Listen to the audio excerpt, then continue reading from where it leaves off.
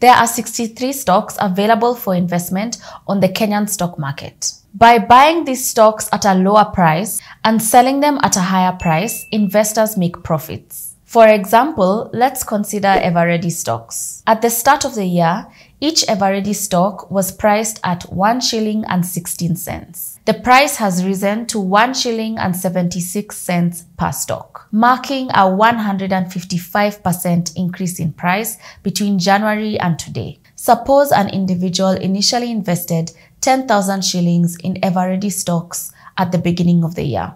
At present, their stocks would be valued at 15,500 shillings, resulting in a profit of 5,500 shillings between January and today. Similarly, investors who bought Eveready stocks worth 100,000 shillings in January have made a profit of 55,000 shillings between January and today.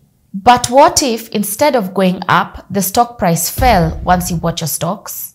Do you lose all your money? The answer is no. In the stock market, any increase or decrease in the price of your stocks does not affect you until you choose to sell those stocks. The price of your stocks will continue to fluctuate daily as the stocks remain in your account. If the stock price decreases, you have the option of holding onto the stock in the hopes that the price will rise again in the future. If indeed the price goes up in the future, you can then sell your stock at the higher price and still make a profit. Conversely, if the stock price increases and you decide not to sell, there is the possibility that the price will decrease again and you will have missed that opportunity to sell your stocks at a higher price.